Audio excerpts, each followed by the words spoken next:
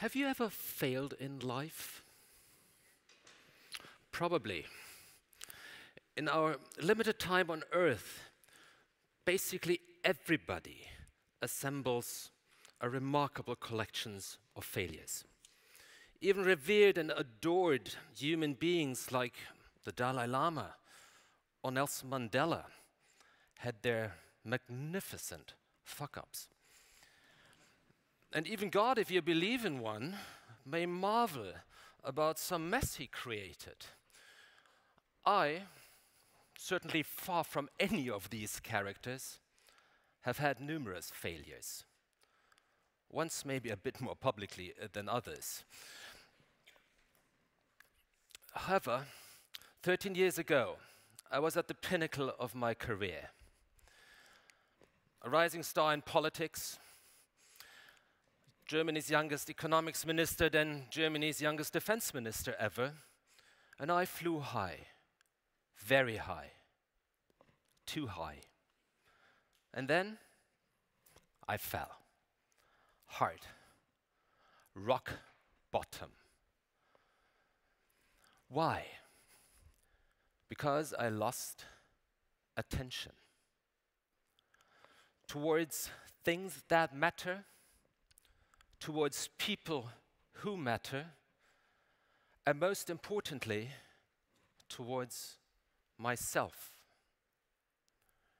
All too often, our deficiencies and defeats are tightly connected to one simple phenomenon: attention. And why is that? What is attention? Failure can be caused, proper failure, can be caused by a severe or accidental lack of attention, some distraction, something just slipped your mind. Probably the most common reason for failure. But it can also occur the other way around, by an overdose of attention. It likely happens to public figures, famous actors, politicians, rock stars, folks who are literally in the center of attention.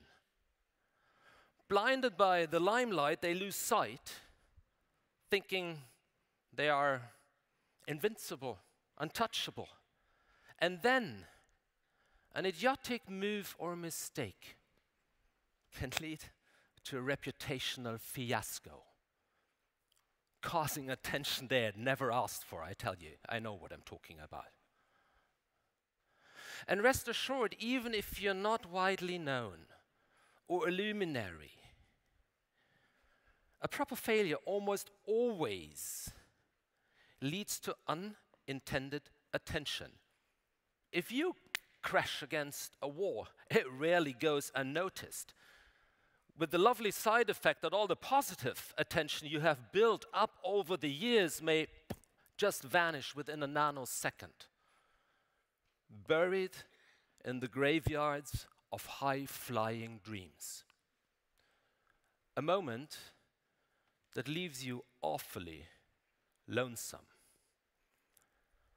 We possibly all agree that the immediate consequences of such a misstep are rarely pleasant. They may negatively influence a whole lifetime, haunt you, poison your thoughts.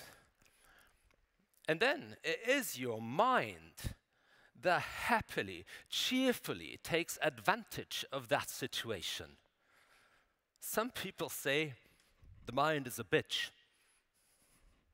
Sounds reasonable. However, I think they're wrong. I think the mind is a pimp, because it sells its most dangerous protagonists to one greedy client. And who is that greedy client? It is our attention. And what are the protagonists? You know them all. Fear, shame, endless regret, disgrace. They eat up your attention and form a vicious circle that makes you gradually weaker, sometimes even depressive, and prone to slide into even more mistakes. Not a lovely situation to be in. And if you're there, and if you have that kind of feeling, something is going utterly wrong with you, you ask yourself, where's this going to lead to? And at that point, when the mind has taken over and the situation hit me, and I was in that vicious circle, entangled, and felt desperate, then I met someone who turned me upside down, who showed me a way out via explaining to me the true magic of attention. Sounds absurd, doesn't it? The root cause for my frustrating condition was supposed to be my remedy. After my fall from grace and a good portion of humiliation and malice, I did what probably many people do. I started to avoid people, to avoid attention. I was scared. I had lost friends, or people I mistakenly had called friends, and I had the impression that my whole life, my legacy, was only measured by one embarrassing episode. Eventually, I even left the country, which was a damn hard move.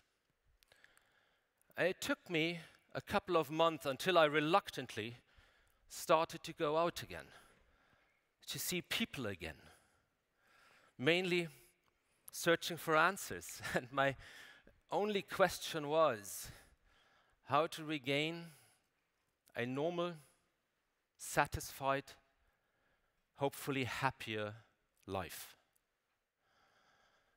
One evening at the dinner reception far from home, I bumped into a very well-known person. Someone who had created a major scandal years ago. Headlines all over the world. Shitstorms at record level. A pariah. My story paled and actually dwarfed against his. I watched him that evening.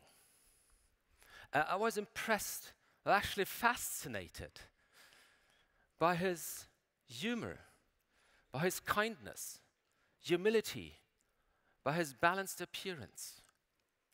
Everybody seemed to love him. And it took me a while to realize that he didn't seek attention, he gave attention. A little later in the evening, he turned to me. I felt uncomfortable. I introduced myself. And then I plucked up some courage. May I ask you a question? Of course, he said. Since quite a while, I'm in the deepest crisis of my life. I don't see a way out. I'm desperate. If there's one person in this room here who knows what I'm talking about, it is you. And you seem to be at peace with yourself. Everybody loves you. What the hell did you do? I just feel utterly lost. And he asked me to tell him my story. He listened patiently without interrupting. And then he burst out laughing. That's all? What is it with you and you Germans? Endless self-flagellation for such a footnote? He actually liked the comparison. I didn't, because I had my issues with footnotes at that time, as you know. He continued. I get it. Less than a year ago, you were a star. And then, a supernova. You imploded somehow. And now you're afraid of attention. And yes, it's painful to lose attention or to get that kind of attention you have right now. But it doesn't make a difference whether the whole nation, or as in my case, the whole world witnesses your fuck up, or just a few people. The mechanisms are the same. People abandon you, they turn their backs, they avoid your presence. And yes, that is painful. But you have to ask yourself, is it worthwhile to fight for their attention? To even give them attention? Are they that relevant for your well-being? Or is this maybe the healthiest moment in your life? I was struck by his argument. It was straightforward. Sounded almost naive. God damn it, I thought to myself, start loving yourself and not the attention of others. Here it was again, the buzzword, attention. He used it a few times in his answer. A simple term, yet so complex in its impact and meaning. My thoughts were interrupted by my new acquaintance.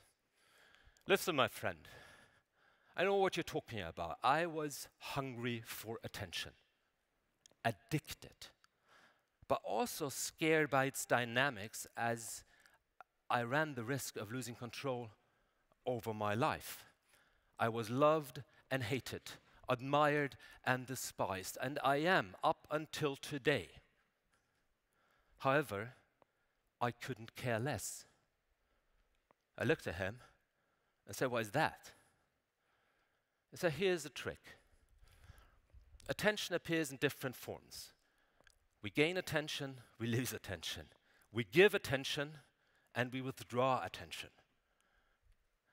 But we have a tendency to focus on the outside, on the exceptional, not on the normal, not on ourselves. Have you ever allowed yourself 3 seconds? I looked at her and said, "Why? 3 seconds? What do you mean?" Well, 3 seconds, my friend, are the maximum time span, according to neuroscientists, in which a human being experiences the present, or what we consider as being the present. Everything before is the past, everything after, the future. The present, these maximum 3 seconds, are by nature neither negative or positive. They just are. Especially if they are not spoiled by your thoughts. He was right. All too often we shift our attention, our thoughts on things that have happened already. Things that we cannot change any longer. Things we may learn from. But they are, as such, unchangeable. Instead, pure attention is aimed at the present moment, not at an irrevocable past, not at the illusions of an uncertain future. He didn't let me off the hook, that gentleman. There's a last point I'd like to tell you. When you introduced yourself, I certainly knew who you were in your former life. But honestly, I don't give a shit. I'm interested in who you are now.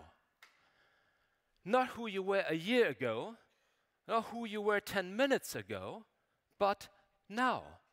At this very moment, you are for me the most valuable, the most precious person. And you should allow yourself from time to time the same mindset. And this is my second trick, connected to the first one. If you've reached that state of pure attention, you may direct it from yourself to the outside, to others. But, and this is very important, you have to do it without prejudice and without damaging thoughts. Good night, my friend. He left me standing, baffled. My hair was spinning about 3 seconds and attention and all these things. I think we all have experienced in our life people who gave us once their pure attention. Most rewarding moments.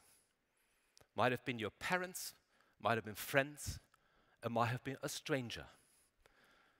People who don't care who you were and who you might be. People who care who you are.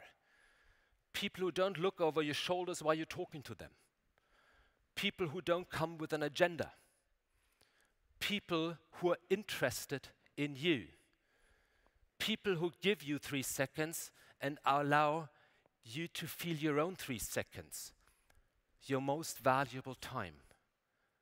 Unpolluted presence. True attention, pure attention. Everybody in this room, you and you and you and you up there, and me included, has wasted numerous 3 seconds in your life on things in the past you cannot change any longer. Everyone has wasted numerous 3 seconds on the illusions of the future, on fears, on dreams, on things that are surreal. And yes, it is hard to give attention without prejudice, I know. Test yourself. What were your thoughts when I entered the stage here? Pure attention? Or just a couple of other thoughts? I know that guy, I know his past, or this or that. Fair enough. Happens to me as well. Not that often any longer. And I think it is worthwhile trying these 3 seconds, undisturbed, again and again, like training a muscle, guiding it to yourself and then to the outside, to others. And you will gain most valuable attention in turn. These exercises have fundamentally changed my life. Today I am a balanced person. I'm not driven any longer by the expectations of others, by my fears, by my vanities, or by the urge to please. I am a happier person. And if anyone tries to attract the attention of others, or even mine, by pointing at my undeniable failures, and it happens again and again, do you know what? I don't give a shit.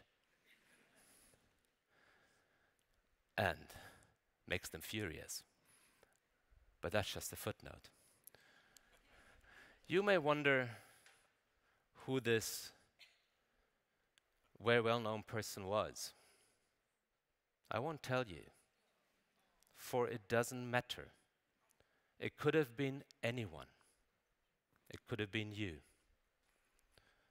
And therefore, it is on me to thank you for, how should I frame it? For your attention. And take good care of yourself. And once in a while, just don't give a shit. Thank you.